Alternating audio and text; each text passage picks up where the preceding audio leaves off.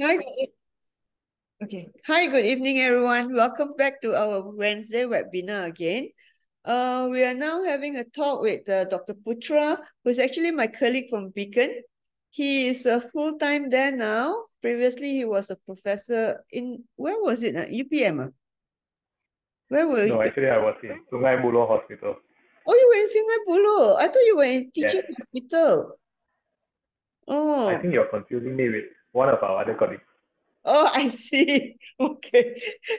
So now he's full-time there in Beacon. How long have you been full-time in Beacon now? I think coming up to 1.5 years, I think. Oh, that's fast, huh? And I tell you, the amazing thing is he just operated on this 90-over-year-old gentleman. For I was like, oh my God. And then one day is out of ICU already, that guy. Amazing. This We have an excellent geriatrician. I think that's the key, Okay. So and a without cardiologist as of well. course, Putra has given us a talk before, and it was really well received. And then today we're going to talk about the loose knee. Let's go ahead without further ado. Come. Okay, so I'll share my slides. Okay. All right, there we are. Hello, everyone, and welcome to today's webinar. Um, I hope that all of you can ask some questions when you have something to ask. And it's a Wednesday evening. It's a very rainy. I hope we won't really go into like extreme details. We're just going to keep it light and sweet today. So I want to tell you a story of one of my patients. So there's this lady. She's in her mid 30s, and she just took up ballet not that long ago. Now the unique thing is because most people take up ballet, I'm told, at the age of 6 years old or somewhere around there. So she started learning ballet at the age of 35, and she came to me saying that she feels that she's got pain a few weeks after starting ballet. She's got pain in her knee, and she feels like when she dances that she's going to suddenly fall because her knee suddenly just wobbles and feels very loose. And so I did an ultrasound scan, I did an x-ray for her knee. Everything was quite normal. We had a look at all the muscles and tendons and everything. And I told her, okay, look, I mean, I can't find anything wrong with you.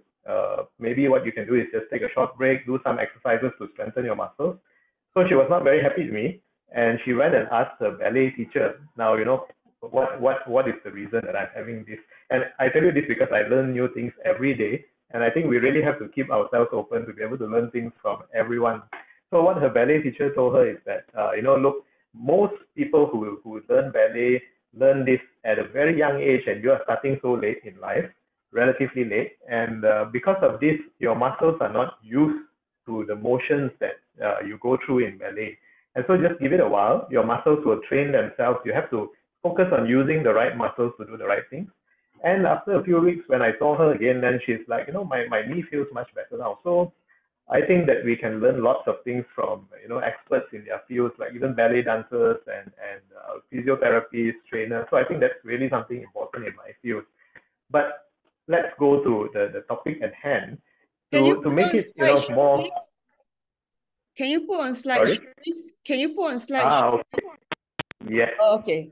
Is that Much, better? All right. yeah. Okay. As medical people, we probably want to use the correct term. So the loose knee is a very vague term. What we really mean is knee instability. Now, for those who don't see patients with knee instability all the time, I think it's rather hard to imagine what an unstable knee actually is. I mean, if you tell me that you have pain in the knee, it's quite easy to imagine.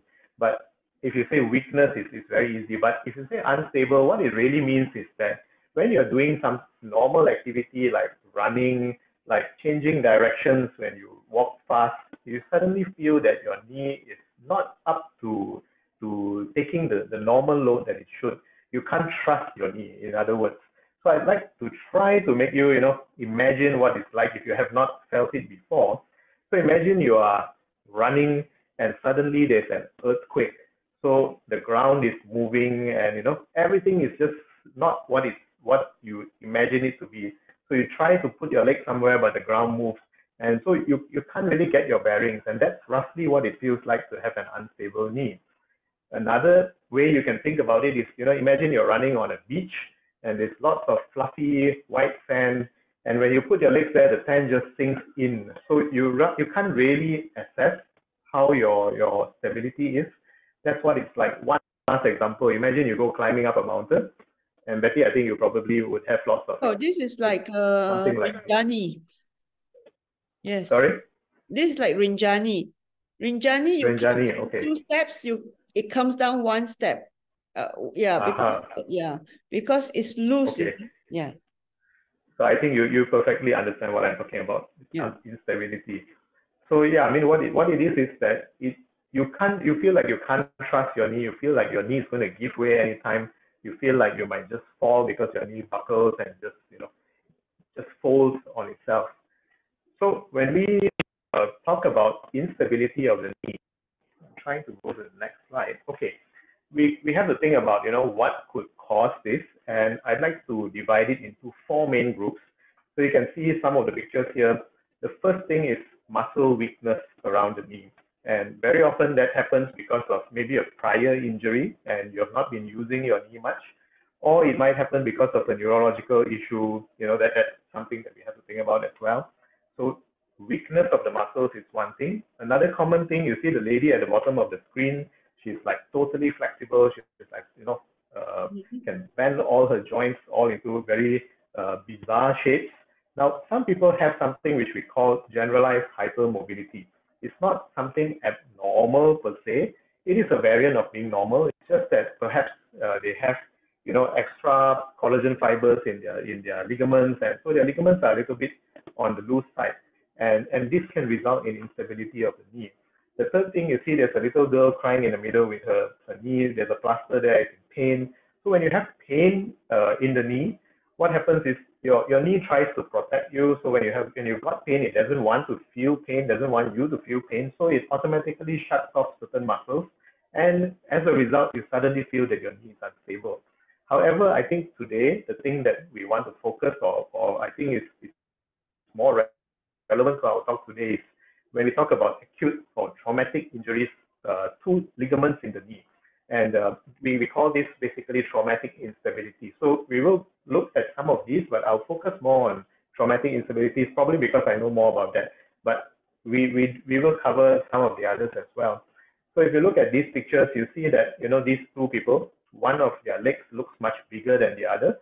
The other one looks like now, this is very common, especially if you've had a fracture or some sort of injury around that leg, and you reduce the usage of that leg, so the muscles atrophy. As a result, when you get back into normal movement, very often the patient feels that their knee is unstable. Of course, in this case, as long as there's no neurological issue, the treatment is pretty straightforward. What we do is muscle strengthening, and these are some of the exercises that I commonly teach my patients. I put it on my website, www.drputra.com. So if any of you want to, use it for your patients, feel free. You can just take it. You don't have to give credit to me or anything. You just print it out and show it to your patients. Cycling is a very good way to build up the quadriceps muscle, especially. And I'd like to also say that I really have to work closely with physiotherapists, because physiotherapists are really good because they can actually supervise the patients, and they can do other things as well. Like, for example, this is electrical muscle stimulation, and it's a good way not just to build up the muscle, but rather to reactivate muscle that has deactivated because of surgery, injury, etc.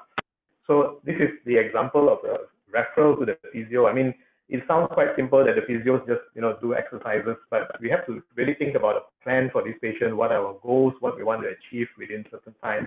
And so this is just an example of how important the physiotherapist is to rehabilitating patients with knee instability. Now, we talked about patients with generalized hypermobility. Now, on the upper left part of the slide, you see something which we call the Bateman score.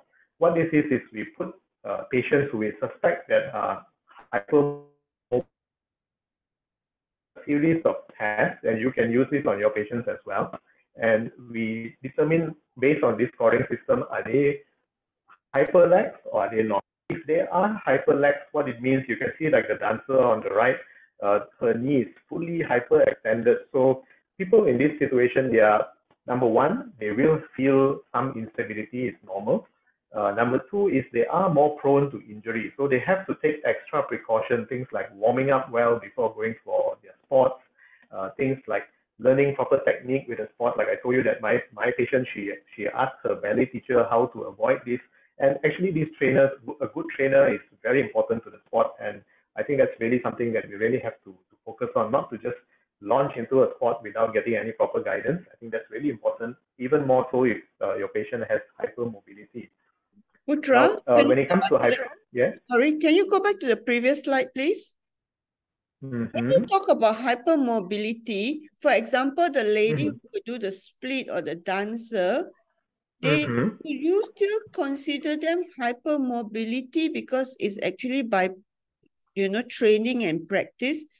Like for us on the general term, hypermobility seems to be like where they have collagen or, some form of disease or genetic disorder. No? You mean like Marfan syndrome, Ehlers-Danlos, loss, and things like that, right? Well, I would say that I'm not an expert at Marfan syndrome and Ehlers-Danlos loss, but I would say that even in the patients that don't fall into those groups, many of the patients who come to see me for lax joints, even those that come for ankle sprains, for example, if you actually test them, you'll find that a large percentage of them are hypermobile. That's why I said it's not an abnormality. It's just something that when I test, the reason I test is I want to determine is this patient at risk of getting another injury or not. I see. Now, as long as they have not had any other symptoms, they don't have the classical eye issues, heart issues, and things like that. I wouldn't necessarily worry about those syndromes. Okay. I hope I answered the question. Yeah. Okay. All right.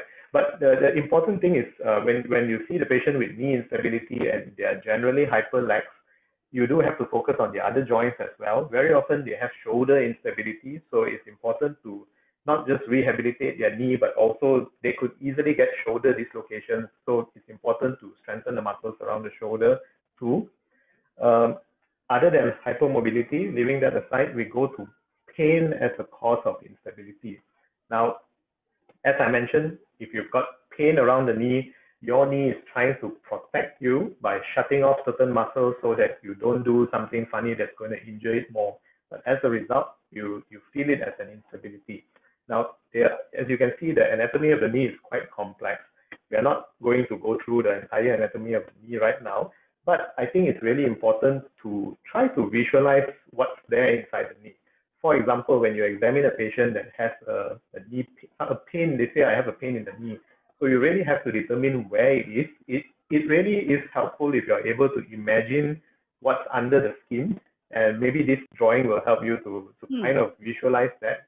Because when you're palpating, sometimes you just say, okay, tender over this area. But actually, you need to really visualize. Then when you make a diagnosis, it's easier to go forward with the treatment. You can communicate better with the radiologist, with the physiotherapist, and things like that. Now, I want to point out a few common things that can be painful. So there are things that we call bursa, which are basically they're just little bubbles under the skin or between the muscles that help the soft tissues to move better.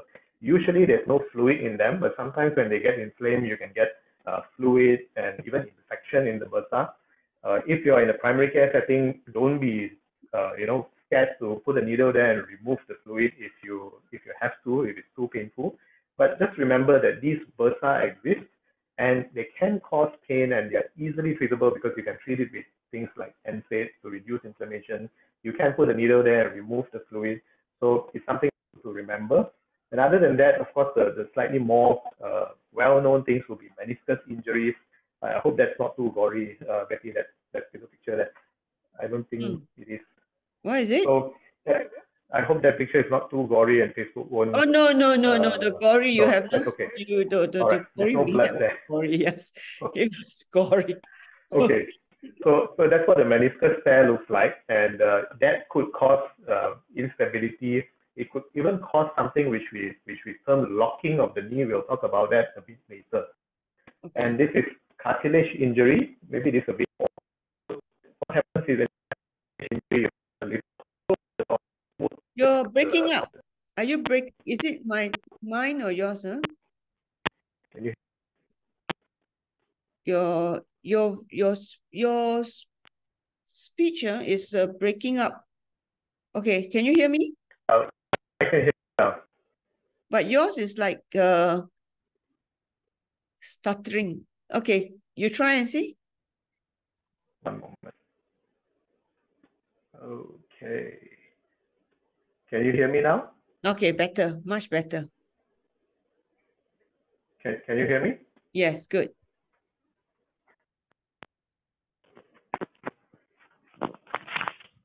Hello. Yeah? You can hear me? Let me. Okay,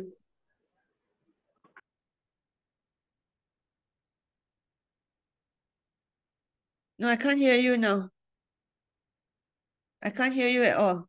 Can you hear me? I can't hear you. How come I can't hear you suddenly?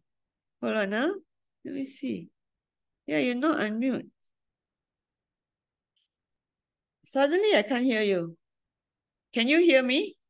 Can everybody hear me? Izo? Yeah, I can hear you. Okay. Only who, right? Putra. What happened to him? Dr. Putra, come back. Dr. Putra, I Okay, think I'll just. Okay, now we can hear you finally. Okay, come. We continue. Where is he?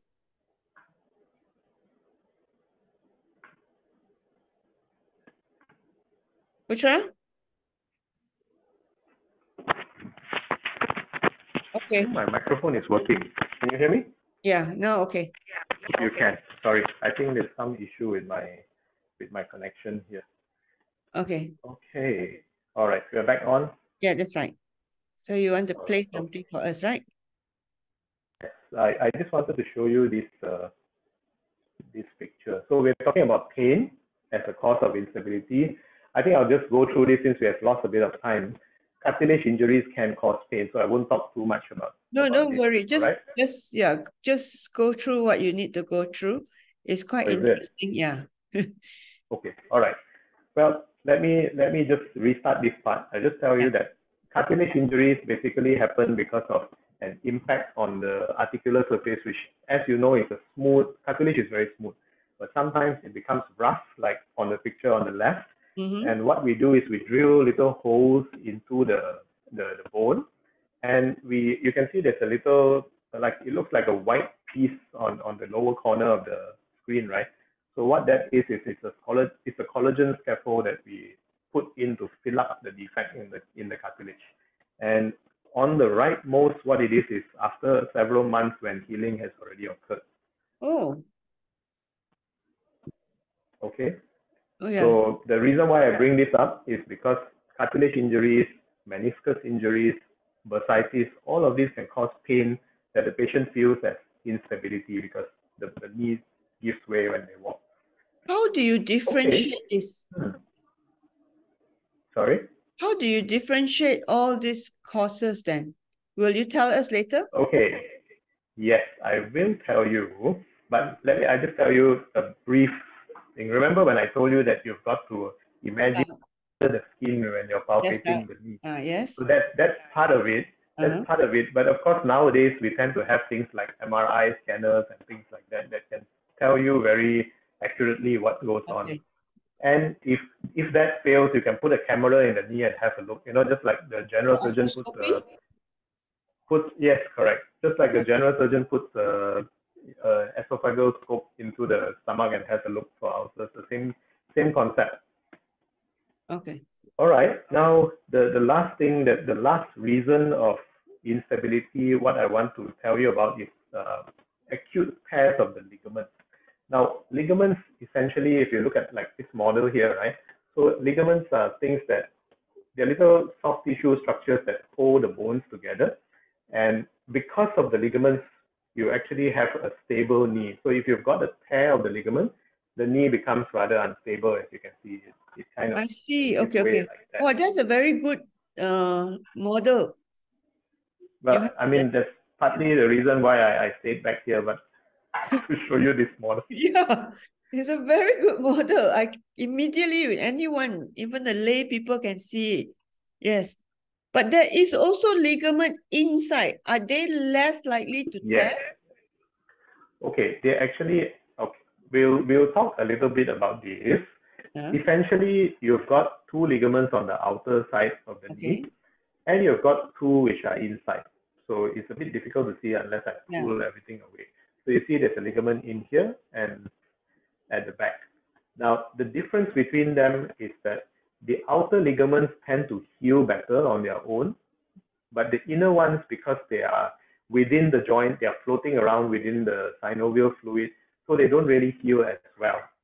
So that's the difference between the two on the outside and the two inside. We will go into a bit more detail later, but yes, so we're going to start with ligament injuries now. Okay, now what I want you to remember is this palm tree. Okay, I'm not saying that Penang drivers are not good, but you may have seen this joke around on social media. So, anyway, the thing to focus on is the palm tree, and I'll tell you why in a moment. Because the way that I like to tell people to remember these ligaments is with this acronym called PALM, P-A-L-M. Okay. And so you've got two cruciate ligaments, the posterior cruciate and the anterior cruciate, which is deep inside. So that's P and A. Then you've got your collateral ligaments, which are on the outer side. So there's the L, the lateral collateral, and M, the medial collateral. So these are the four main ligaments, the most famous ligaments in the knee. But so P is the posterior, anterior, and then lateral, and medial. Okay. Medial, yes. Okay. So, I mean, you can take a screenshot if you want to remember it for later. Yeah. But those are the most famous ligaments. I think almost, I think if you take up a medical student, most of them should know about those four ligaments. But there are also more obscure ligaments which we can injure. For example, the MPFL or medial patellofemoral ligament is so obscure that it's not even there on the model. So don't worry too much about it. Okay. But it can cause issues. Okay? And then there's the PLC, which is also absent from the model. And there's a new ligament which has just been discovered within the last 10 years or so. I mean, I know it's quite bizarre. How can you discover a ligament after? Yeah, exactly. Come on. No, actually, it's not that. We're doing autopsy. We have been doing forensic cutting patient, and then we just discover a new ligament. It's not like a new species, you know.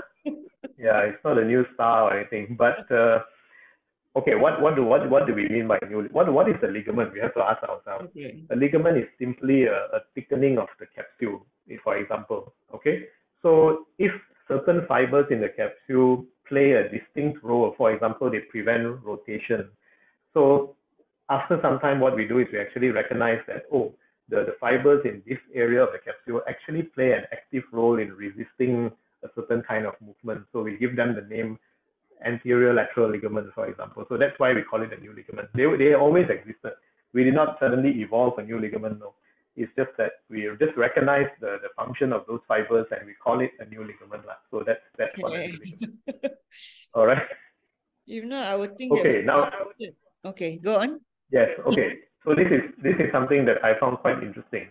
Now, nowadays, what we do is we just when we suspect any ligament injury, we just throw the patient into the MRI scanner and it comes out with a diagnosis. Of course, the radiologist helps.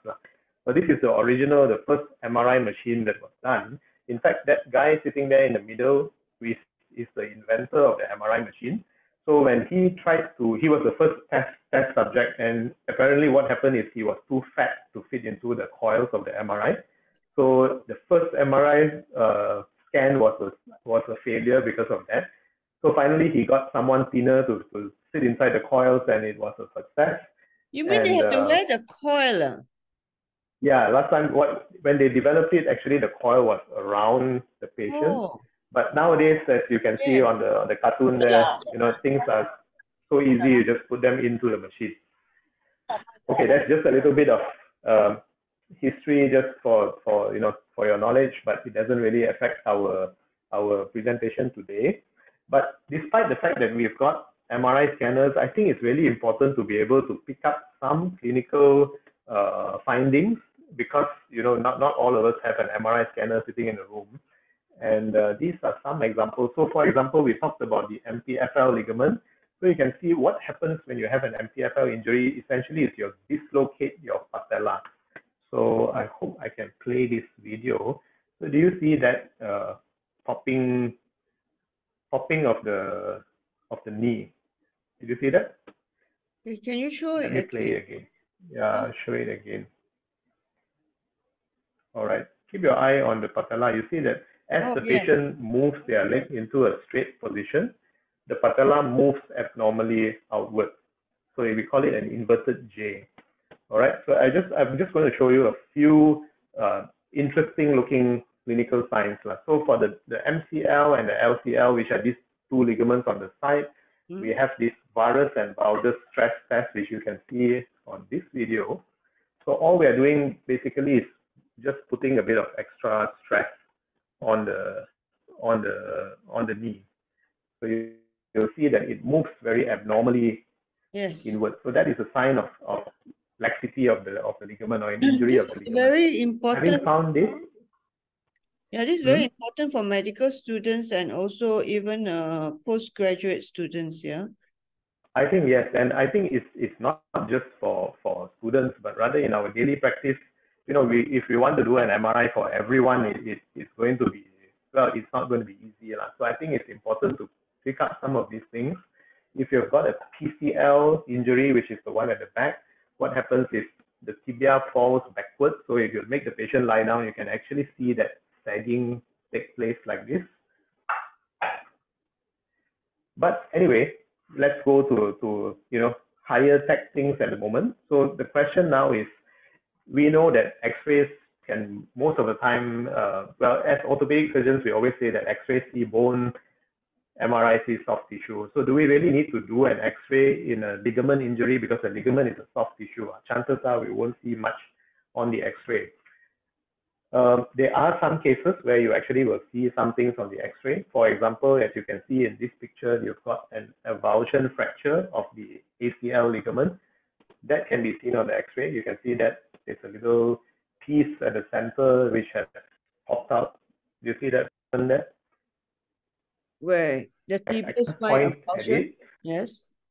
Yeah, it's pointed there with the arrow. Yes, that's blocked right. by my You can't see. Okay. Yeah, I can't see it because you are blocked. Okay. Then you can have things like loose bodies in the knee. So what this is when a piece of bone or a piece of cartilage gets pulled off somehow from the inside of the knee, and it floats around inside. So we can see that sometimes on the X-ray, as you can see there. The other thing is, and this is something which really is quite typical, is we call it a Seagon fracture. You can see that there's a little chip of bone there which has come off from the outer side of the knee. Now this is actually almost 100% equal to the patient having an ACL tear. So when the patient has an ACL tear, what happens is the ligament in the center of the knee is torn. As a result, most of the stress goes on to the outer side of the knee, and as it rotates, it pulls off a little piece of bone. So when you see this, oh my God, even without the MRI, you know that there has been an ACL ligament tear there. Okay, now we talked about the MRI. So I think what I want to do is just show you two of the main things that we want to see on a knee MRI most of the time. So we talk about, I mean, especially in sporting circles, if you talk about football players, badminton players, most of them are aware of things like ACL injuries. So what is the ACL? You can see that there's a ligament here. You can see it's highlighted in yellow. On the left, all it is the same picture without the highlight. So I'll show you what it looks like when the ACL has been injured. So you can see that line, that black line, has totally disappeared. So there's no ACL left on this MRI. Oh, because it's torn? It's torn, yes. is torn. Oh, so obvious, huh? Yeah, and there's no ACL. Okay. Yeah, I mean, Betty, I think orthopedics is mainly like playing Lego. You don't really, things are quite clear. You can just see there's one line or no line Yeah, most of the time. it's quite obvious. But you need to show us like for me to realize Yeah. it's obvious. Unlike looking at the ECG and you've got like 12 different leads and so Okay. so the next thing is, what about meniscus tear? So this is a normal meniscus. You see there's two little triangles there on the black triangles on it's actually the front and the back. So if you've got a nice black triangle like this, then you know that it's pretty much a normal meniscus. However, when you see an abnormal meniscus, you'll see a little white line going within the triangle. So this is just what a meniscus tear looks like. Just for your information, we won't dwell on this. So let's zoom into the ACL ligament tears, because I think that's the most common thing that people are worried about, especially patients are actually especially worried about this. So I'm just going to go through a few things like what do patients need to know. So if you are seeing patients, I think this is really important. And then we'll talk about what doctors need to know. So we're just going to go through a few points, and then I think we are almost done. So when we talk about what patients need to know, these are some common things. Not all ligament tears, and especially ACL tears, are painful. Now we get the idea that when you tear a ligament, it must be very painful, right? But it's not necessarily so. Usually within the first day, when you first get the injury, it tends to be painful, the knee gets swollen up. But within no time, within a few days, the swelling subsides. The patient may even forget that they had this injury. And later on, they come and say that, hey, doc, when I run, I feel that my knee is not stable. It keeps moving. I feel like I'm going to fall. I don't have confidence. So when you ask them, is it painful? They'll say, no, there's no pain. So actually, ligament injuries can present with instability without pain. Not all tears are painful. Second thing is, not all tears equal surgery. If you've got a partial tear of the ligament, if you've got a tear of one of the outer ligaments, the MCL and the LCL, these usually don't require surgery. Surgery is actually reserved for patients who really have instability despite having adequate physiotherapy and rehab and muscle strengthening. That's when we go for surgery most of the time. The next thing is, without proper treatment, maybe I should add, most complete ACL tears lead to early osteoarthritis. So I just put up an X-ray there to show what the normal knee looks like on the left and what the knee with osteoarthritis looks like on the X-ray. If you've got a tear of the ligament, the ACL ligament inside the knee, what happens is with every movement, you've got extra rotation forces going on the meniscus, on the cartilage. So it's not a surprise that you develop osteoarthritis. This is something that the patients have to know, and they also have to take steps to avoid this, which is to strengthen the muscles around the knee to get a good support structure around the knee. They can wear things like knee supports, knee braces, but it doesn't beat building up your own muscle and having a layer inside that is protecting your knee. Betty, you have a question? Yeah, is it over time? How long will it take for this osteoarthritis to develop? Good question. I mean, if you've got a severe meniscus tear, where you've lost part of the meniscus, it can be as fast as 5 to 10 years after the injury. However, if you're talking about just an ACL ligament, I don't think there's a definite timeline, is it going to happen in 10 years, 20 years? It depends on the patient's age, depends on how their muscle structure is, whether they've got a good muscle envelope. However, generally, if this patient was to develop osteoarthritis at the age of 60, let's say, so probably you would bring forward that by about 10 to 15 years. So by the age of 45 or so, they probably would start having signs of osteoarthritis in the injured knee. So it will bring it forward. I see. Okay. Okay. The next thing that patients need to know is that if they're going for surgery, prior to going for surgery, they do have to go for rehabilitation. The aims here are to, number one, strengthen the muscle. Number two is to get a proper bending, because initially when you have a ligament tear, what happens is there's a lot of bleeding inside the joint. It will be difficult for the patient to fully straighten the knee. It will be difficult for the patient to bend the knee properly. if they go into surgery without addressing these issues, then the post-surgery recovery becomes much slower. So it's really important to send them for physiotherapy before surgery to get knee bending and knee straightening and also muscle strengthening. And post-surgery rehab, we'll talk about it later. Now, No, I'm just after worried. surgery, I'm just worried that sometimes when you send the patient for physio, especially and they strengthen and the pain is less, then they don't want surgery. Like my patient, actually, I don't know many, I don't know orthopedic that well, but recently I had one patient who had a meniscus tear, and then he was advised for surgery. He refused. And now he always get the locked knee, you know. That's why I ask you how long it takes. So I asked him for a stress test. He came with a chest pain, but I said, okay, we do a simple test for you. We do the stress test. He said, why if my knee get locked? I said, why? Because I had the meniscus tear and I didn't want to do the surgery. So he's not old, you know, he's about 50 something, 60 years old. It's you know, I think it's okay. Actually, I think the communication with the patient is really important, because that's right. sometimes you have to tell them, look, it depends on the lifestyle. If the patient is really active and they want to go back to football, for example, badminton, usually they are quite motivated. They will be the one who come and chase you for surgery. I prefer it that way. I prefer that the patient comes and tells me they want surgery rather than I tell them that they need to undergo surgery, because they actually put a lot more effort in getting better if they are the ones who make the decision. But it's, of course, it's our part. Our role is to inform them that, look, if you don't have surgery, this is going to happen. You're going to get arthritis. You're not going to be able to play sports and things like that. And I think that's when they understand that, you know, even though I have a better knee function now, because I have an ultimate goal that I want to go back to climbing mountains, for example, and they'll say that I'm going to go for surgery even though I feel better, because I understand that what's at stake. Yeah. That's right. I was so shocked that he didn't want surgery, despite that his knees get locked now and again. But is his chest pain something to worry about? Would it be risky for surgery for him? Or yeah. When he comes out, I know the chest pain doesn't sound typical of angina. So okay. I'm not too worried. Yeah. I will ask him to see him later. Yeah. Okay. All right.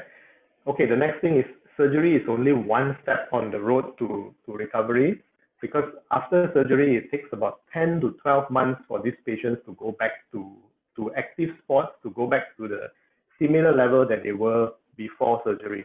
So that's something that patients really need to understand. They need to be committed to rehabilitation for at least about 10 months after the surgery. If they are not able to commit, I would recommend that probably don't go for the surgery. Just try to adjust your lifestyle not to participate in too active sports. That would be, we're talking about ACL injuries here. Meniscus injuries is a totally different thing, because meniscus injuries usually they are painful. So the patients don't really, it would be better if they get surgery to repair it. But ACL ligament injuries, usually they don't have pain. So if they are willing to bring down their expectations for sports, then they can get away without surgery most of the time. Okay, so now we talked about what patients need to know. Now we talk about what doctors need to know.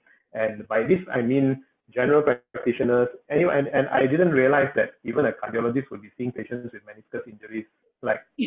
So yeah, I didn't know that. I thought you'll be looking at the heart and listening to the lung. The heart and things like that. Usually I would like ask, no, he volunteered.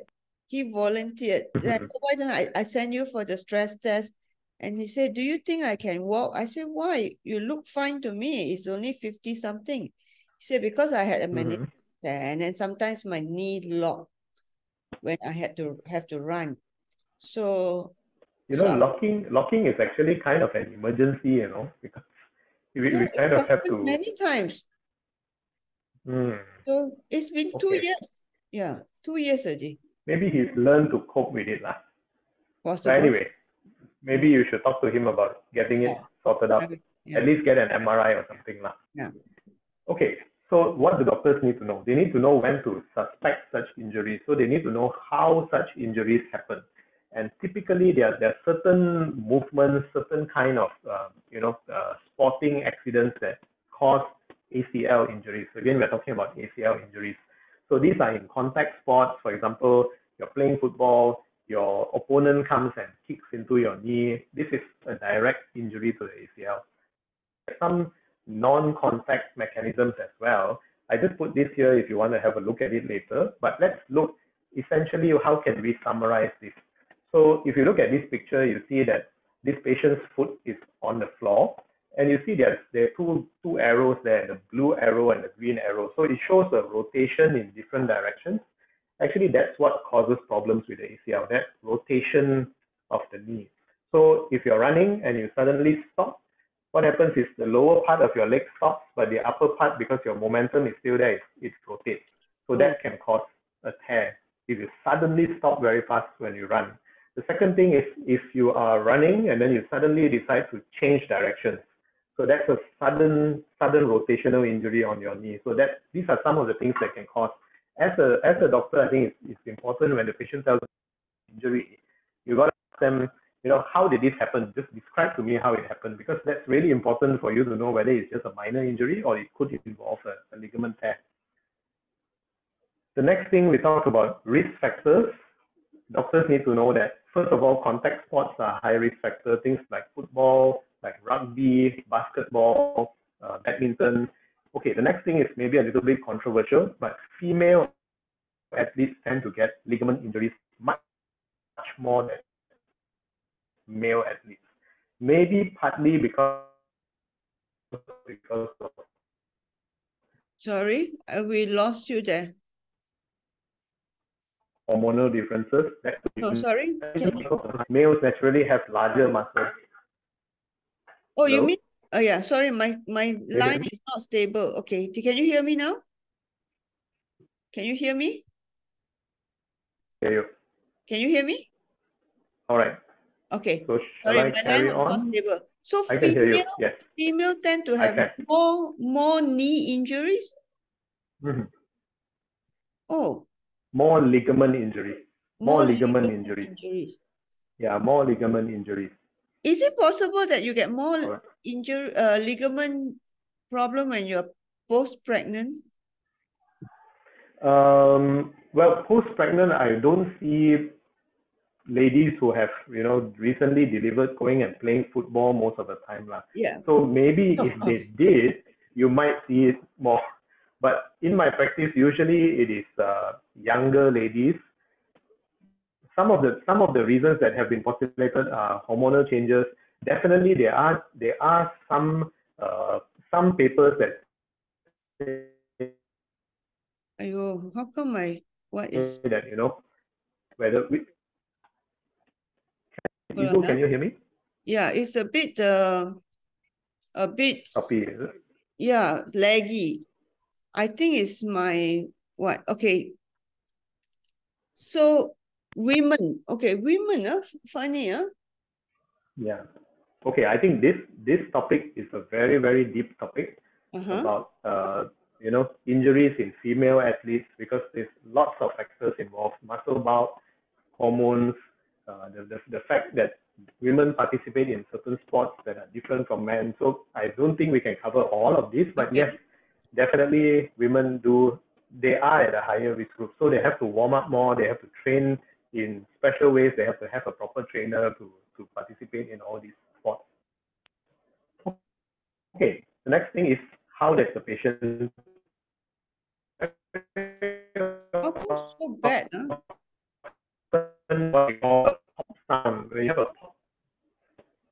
How come so bad? Yeah. Hold on, huh? From my end, everything is okay, actually. Okay. I think it's me, lah. Okay. Go on. All right. So, the patient has sudden sound, a very loud pop. And hold on. From your end, it's okay, is it? Dr. Putra, your line's like quite breaking out here. Yeah, your line is breaking up.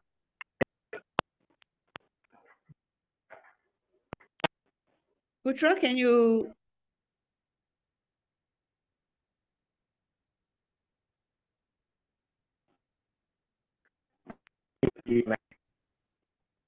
Okay. You okay? Can we try again?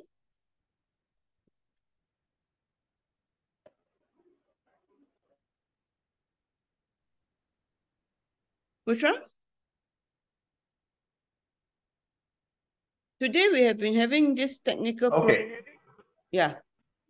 Now good. Can you hear me now? Oh, now it's All right. much Okay. better.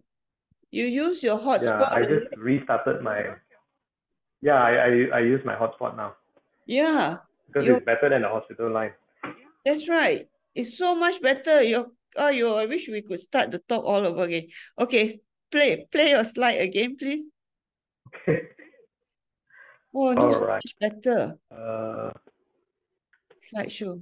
one moment. Oh, so much better. Okay, so let me just tell you again what the typical presentation is. Patient is playing a sport like, let's call it football. He was running, someone knocked into his knee. He had a sudden shooting pain with a popping sound, and he was not able to continue playing the game. So this is a typical presentation in an ACL test. Not being able to continue playing the game, the popping sound, and rapidly increasing swelling of the knee. So that's what the doctors need to know, to be aware that that's the cause of it. So what do you do when let's say you are a general practitioner and the patient comes in with a knee swelling, you're not sure whether there's a ligament tear, you don't go and do an MRI straight away. What you will do is you will initially put the patient on some form of immobilizer. It doesn't have to be something like this. It can be just a very thick padded bandage around the knee. You give them some NSAIDs, something to manage the pain, let them rest, tell them not to put weight on this foot as much as possible. And in 1 or 2 days, you reassess the knee. If the swelling has gone down and they don't have any issues, it's all right. If they are still having swelling, they're still having pain, it would be best to at least have an x-ray done or arrange a consult with an orthopedic surgeon just to have a look, so that they can assess the knee. But a tear in the Question, Betty? yeah. Can you hear me? It can heal by Yeah, itself. I can. Okay. Okay. Now, remember we talked about, at this moment, we're talking about ACL tears. ACL tears do not heal on their own. Oh, Okay. won't heal But on if they are tears of the other ligaments, yeah, ACL tears don't heal on their own. Well, that is a common question. In fact, when we look at, there's a question that doctors need to know, can a torn ACL heal? The answer is no. Why? Because the ligaments on the outer side of the knee, they have a good blood supply from the outside, so they will heal. But the ACL is basically floating in the center of the knee. It doesn't have a proper blood supply, number one. Number two, because when it is torn, it is floating around, you don't really get good contact, so it doesn't heal. And the third thing is because what happens is it becomes scarred and then it does not heal. So the conclusion is no, it does not heal. It does require reconstruction if it is significant. Okay. We talked about MRI. I don't think I'm going to go into now. So we are almost at the end of my slides, but I just want, what do orthopedic surgeons need to know? And we don't have to go in details about this. The thing is, what we need to know is timing of surgery. Usually we do it within 2 weeks to 2 months after the injury. That's the best time. It gets the best results. The second thing is that we don't repair the ACL when it's torn. What we do is we recreate an ACL, we reconstruct the ACL. So we have to use a graft, or we have to replace the natural. Yeah, we don't repair it. So how it's done is we either take the patient's own tendons as a graft, or we can use. Okay, we're losing you. Is it you or is it me now? Tendon. Usually it's me lah. Okay, go on. All right. Okay, so we have natural grafts from the patient themselves. We have synthetic grafts, And we've got something which we call an allograft, which is essentially from a cadaveric donor. So these are the options for grafts. Okay. Then what we do is we Can drill I ask you tunnels why we can't into the repair? bone. Why is it we can't repair? Because it doesn't, because it never, the ACL is under so much of stress that if you just repair it, it will not achieve healing because it doesn't have a good blood supply. I see. Okay. So it will not, it's just like the way when you have a hip fracture in an older patient, it doesn't heal, so you have to replace the hip, you know. So it's a similar concept in that sense. Oh, I never asked that. So this is how. Okay. Which question? You mean about the hip fracture? No, yes, that's right. Why we have to replace the hip? Yeah, okay. Remember, you're talking about the 90-year-old gentleman. That's right. That's right. I so mean, of course, I know every what time happened was, hip we replace the hip. Replacement. Yes, right. I never asked. But you don't see us doing hip replacements it's usually in patients who are above the age of 50 or 60 lah. Because if it's in a young patient, 30s, 20s, we would fix, even a hip fracture, we would fix it. Because the chance to heal is good, there's a good blood supply, but the blood supply gets progressively worse as time goes by, as the person ages. All right. So this is another thing that now is quite, different surgeons do things differently. They have these kind of metal buttons that we use. There are certain screws that we use. We won't go into details. I just want you to know that there are several options when it comes to choosing how to fix the new ACL. Okay. And actually what I wanted to say is that, you know, treating a patient with instability, treating a patient with ACL injuries, actually we do have to work as a team. I did mention about physiotherapists. We also have things like rehabilitation physicians, like sports physicians. All of us have to work together. I think that's really the important message that I wanted to give, was that we have to work as a team to make these patients go from having an unstable knee to having a stable knee. And I think it's important in life also that we have to work as a team. And this is just to show you some of the members in my team. Just to do a surgery to repair or to reconstruct an ACL, it's not just a one-man job. So you have a big team. Somebody has to prepare the graft, somebody has to drill the hole, somebody has to put the graft through. So there's a lot of work involved. You can't do it alone. And with that, I come to the end of my slides. This just shows, we went for a holiday recently, and you know, we have to work as a team, because ultimately as one person you are just so small, so you need a big team to make a difference in the world. So that's what I would like to share with you guys. He just wants to show his beautiful wife lah. Okay, we have some. Well, it's a good excuse to show her. we have some question from Dr. Johan asked, in the context of knee instability, which advancement or innovative technique has emerged in orthopedic, and how are they influencing treatment approaches? Well, it sounds like a very big. Let me see. Yes. Is the question there in the? It's in the chat. In the there, yeah, I can see that. Yes. In the context advancement, okay. Well, I would say that what is new when it comes to replacing the knee, the new in thing is robotic surgery. Now we don't have that for ligament replacement, ligament reconstruction. But what we have moved towards is, well, when it comes to doing ligament reconstruction, what we do is we try to get earlier return to sport. We try to get lower rates of re-rupture, because when you talk about sportsmen and sportswomen, they are in a high impact field. You know, I mean, they're doing high level sports, so the tendency to get re-injured is high. So we've got things like synthetic ligaments. We've got things like reducing the incision sizes by using things like an all-inside technique. Previously, we used to have to drill large tunnels, so we try to reduce the size of those tunnels, reduce the need for putting screws in there, and the rehabilitation protocol also has been changing over the years. So these are some of the things that have evolved. I think that what makes a real difference is educating the patient and letting them know that, you know, rehabilitation is one of the most important things, even I would say more important than the surgery itself. And also to work in a team together with rehabilitation physicians, together with sports physicians and physiotherapists. I think that's what I would say to this question. I think Dr. Susie asked, can you elaborate on non-surgical treatment? I think she asked you this before you actually continued your talk, and during your talk, you did mention quite a lot of non-surgical treatment options.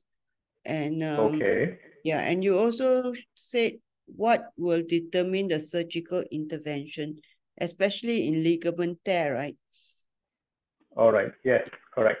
I mean, just maybe to recap, what we would do is we would try non-surgical first. We would send the patient for things like quadriceps strengthening, hamstring strengthening, electrical stimulation of the quadriceps muscle, especially the VMO, or the vastus medialis obliquus part of the quadriceps. We would send the patient for proprioceptive retraining, which is training the receptors inside the knee to be able to sense the position of the knee. So this is all part of the conservative management. When it comes to deciding for surgery, I think it comes down a lot to, number one, what is the patient's expectation in terms of return to sport? Are they planning to return to elite level sports? In that case, I don't think there's a way to escape surgery. The second thing is the patient having any other injuries? For example, if they've got a meniscus injury and a ligament injury, and you're going to go in to repair the meniscus injury, it makes sense that at the same time you just reconstruct the ACL instead of just doing one half job, and then the patient may need to go for surgery later. Okay, we have a question from Facebook. C. Sorry, can we take a question from Facebook? I think this is a patient. He said, "Doctor, I had slipped and fell in 2019, and then my left knee twisted and cracked. A sound was heard. And an MRI shows knee have to have mild OA, thickening and abnormal high signal at the femoral attachment of medial collateral ligaments, likely to be torn. Bone marrow contusion in the lateral femoral condyle. Been attended few times of physio. However, today my knee still have pain on and off." Okay, at this point of time, I want to say one thing. These days, we see a lot of physios opening up, okay? And sometimes they do not actually see a doctor and get a consultation, and they go straight to a physio. I'm not sure whether this happened or not, because he said he went for physio. But he did an MRI, so he must have seen a doctor. But he's asked you, what would you advise? Now it's 2019 and there's 4 years. Okay. Now, from his MRI, remember he said that he's got thickening at the femoral attachment of the medial collateral ligament, correct? Yes. That, as I was telling you, is the ligament on the outer side here. It will heal on its own. In probably 80 to 90% of cases, it will heal on its own. So that in 4 years' time should have had some healing. Yes. Then he said about the bone contusions at the lateral femoral condyle. That also in most cases would have healed. So what is left is the OA, or the osteoarthritis changes that were there on the MRI as well, right? Probably those are what are still causing pain in the knee. So probably we'll have, I'm not sure what his or her age is, but I think it would be a good idea to have a new X-ray done at least. Have a look, compare what is the osteoarthritis like in 2019 versus now. Then of course we will probably approach this less like a laxity case and more like an osteoarthritis or meniscus injury case. So again, we are looking at possibly putting a scope inside the knee and cleaning up the knee, doing what we call a debridement, maybe a little bit of hyaluronic acid injection into the knee. These are options, but of course it's hard to determine exactly what without assessing. But that's probably how I would go for this case. Okay, so basically his injury would have healed, but the underlying OA is the problem, yeah? So we I have think another question. Say, Dr. Nurul Atika asked, Dr. Putra, how effective is removal of bone spur in a young patient with early OA? Does it really work? She's active in sports. I think it depends, because now if you're talking about bone spur with early osteoarthritis, we are not talking about full-blown arthritis where the patient needs a knee replacement, that kind of thing. We're probably talking about cartilage injuries, especially because she's young, she's active in sports, and it's just minor so-called bone spurs, which I would probably say equals to cartilage injuries. I think what we could think about is probably doing an MRI, having a look at her cartilage. If there are issues with the cartilage that require, remember I showed you the picture where there was a hole in the cartilage and then it was drilled and then we put a collagen matrix in there. So that probably would be what we are going for in this particular patient. Because I mean, I'm not sure how old she is. If she's in her 20s, 30s, then we wouldn't approach it as removing the bone spur, rather addressing the damage to the cartilage that has occurred. The spur is a sign of damage to the cartilage. That's what the spur is. It's not the problem in itself. It's a sign of the cartilage damage. Okay, Dr. Chu asked, does acupuncture help? Okay, excellent question.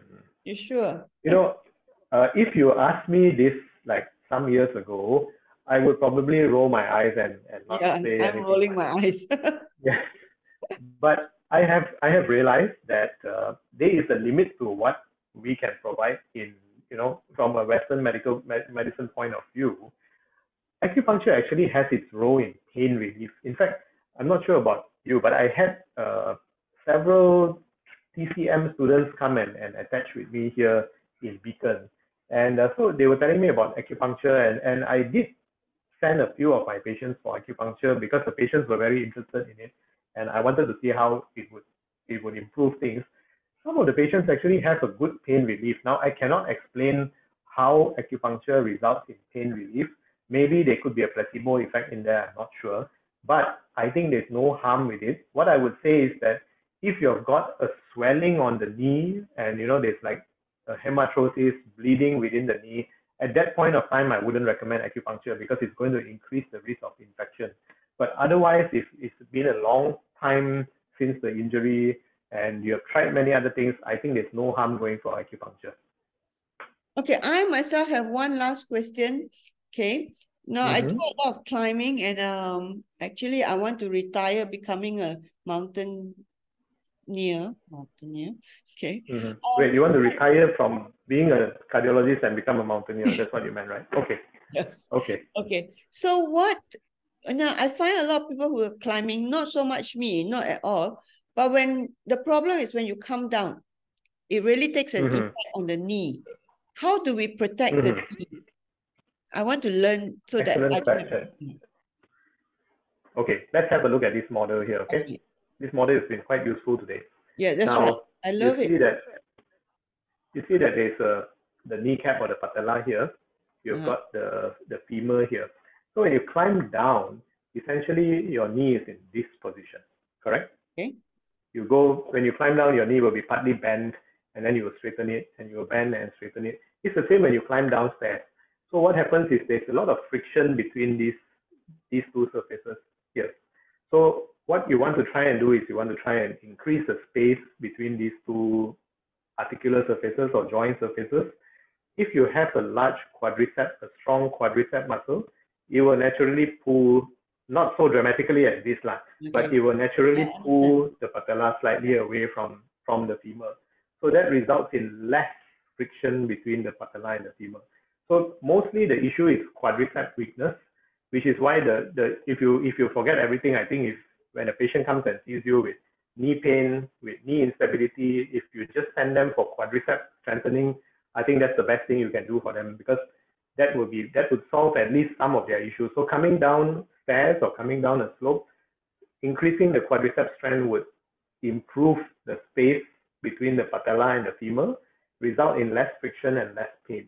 So that's in a simple way how I would answer that So you question. need to do exercises that will increase the strength of your quadriceps. Quadricep strength, Yeah. like cycling, for example. Oh, cycling. Oh, Swimming is good as well, but I would probably go with cycling as a more mainstream way, easier for people to do because you just get a gym bike and just hop on it. Swimming, you got to wash your hair, you got to do all sorts of things. I know. Yeah. Oh, okay. I don't know why I don't have problems, touch wood, but a lot of people I find that they give up the climbing because of coming down. They have pain, so they can't do it anymore. And I don't want to reach that stage. Okay, thank you very much. And then all the doctors, you have already shared the CPD registration form and the nurses can register. I'm going to stop registration soon. And we have a very, good attendance today, both sides, 3 sides on Doquity. Okay, very happy to meet all you guys today. Okay, maybe next year. See you then. Happy New Year. Merry Christmas. Bye-bye. Merry Christmas and Happy New Year. Bye-bye. All right. Thank you. Thank you, Bye. guys. Bye, everyone. See you next week.